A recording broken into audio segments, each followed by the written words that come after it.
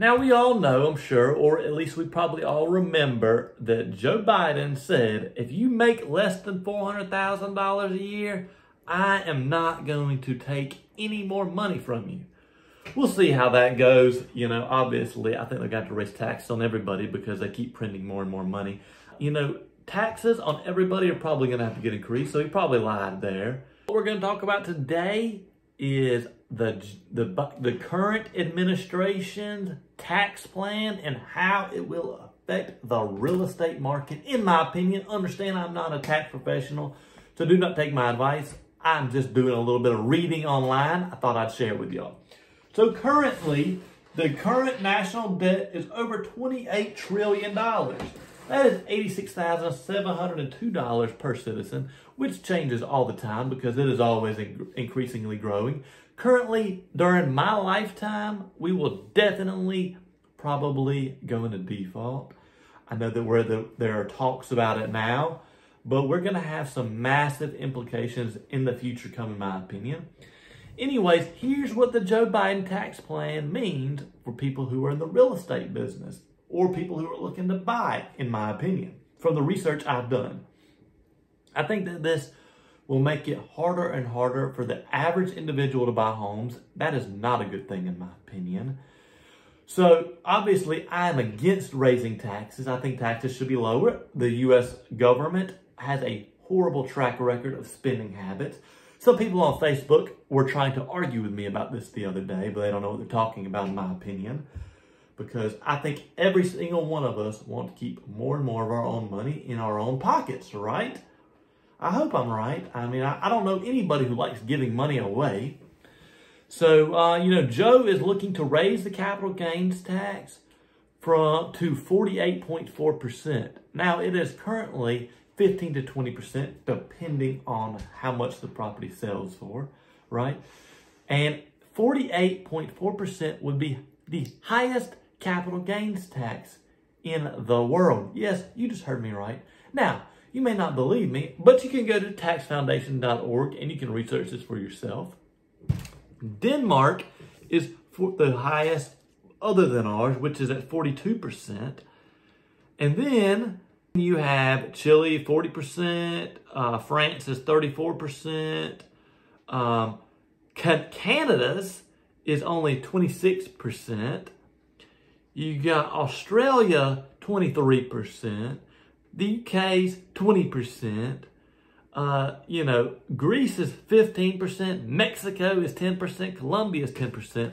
And America wants to make theirs 48.4%. Currently, we are at 15 to 20%, depending on how much the property sells for.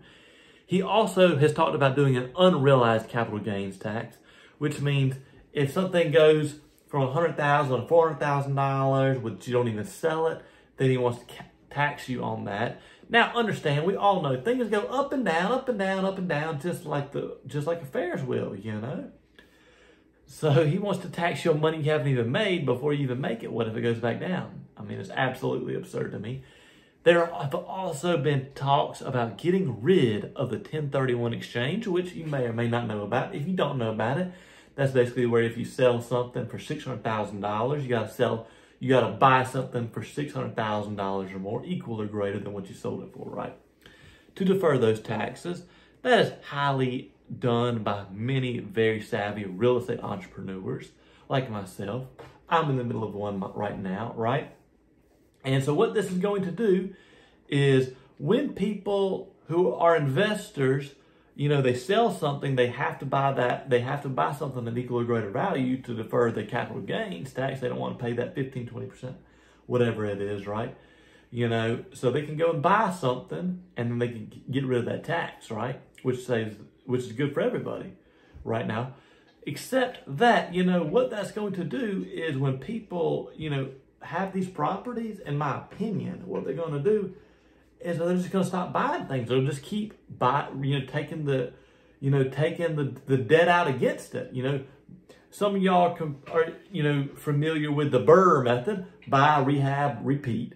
You know, and you can buy something for $20,000. It can be worth $40,000. You can put more money into it, make it worth $100,000. You refinance it, you take that money out and go buy something else. That's a very popular method. That is what I've done to buy pretty much every single one of my properties. And it's been very successful for me. If you don't know anything about that, I'd love to talk to you about it and how I can help you do that. So basically, debt is not taxable. So if I own something and I owe $20,000 on it, but it's worth $100,000, I can go and take that debt out against it. Normally 80-20% value is what the bank will lend to me on it. And I can take that money out and go buy something else, which is all another way to defer the taxes. A lot of loopholes there. You need to talk to your financial advisor or CPA if you're looking into deferring your taxes. And so this will keep the inventory, in real estate going lower and lower and lower, because people are always looking to defer their taxes. And unfortunately, that is going to make it very hard for a lot of people who are owner occupants to buy their houses.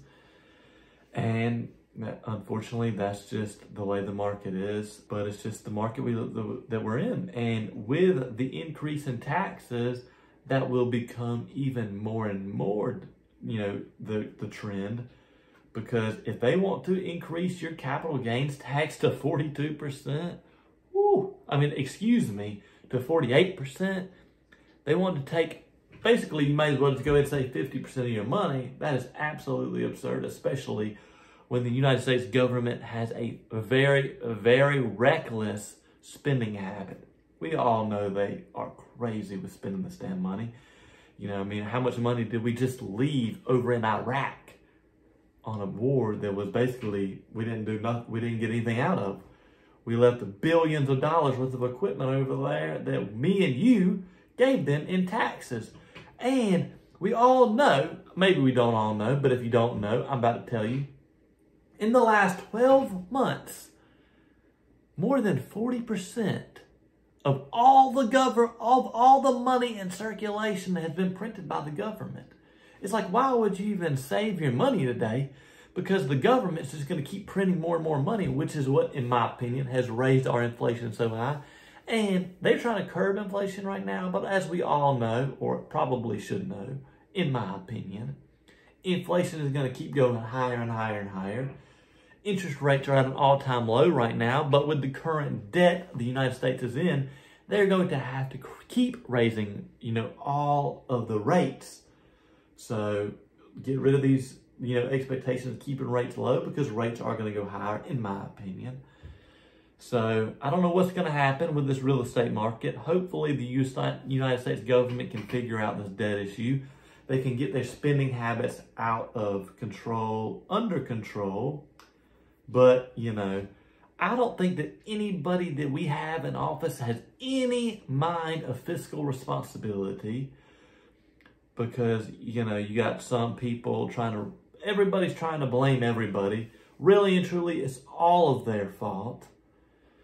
And it's not one party to blame. That's just my opinion. And if you like my videos, hit the like button, hit the subscribe button. I'm going to try to bring you more information about the real estate market and my opinion. Once again, I'm not a tax professional. Go find a tax professional that can give you better advice. Obviously, don't take my advice. I'm just a real estate person. So go find your tax pro. Y'all have a good afternoon.